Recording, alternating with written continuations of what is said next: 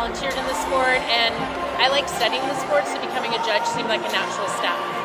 I was coaching for a long time, formerly an athlete, and then I started judging to improve my coaching, and it's helped a ton.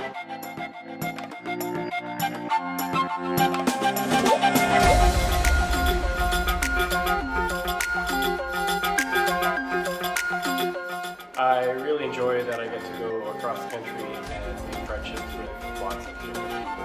I started because my daughter was an athlete and I wanted to contribute to the community.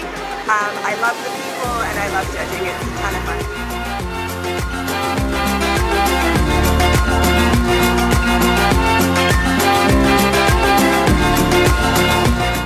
I am a good example of somebody that had no knowledge of trampoline or gymnastics in general.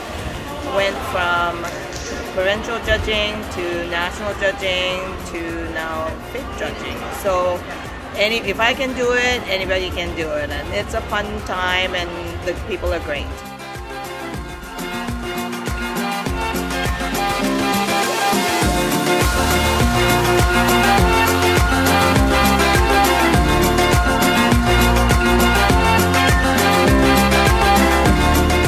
Had an opportunity to judge both in Canada, Australia, and a little bit in China, so it's what I love to do.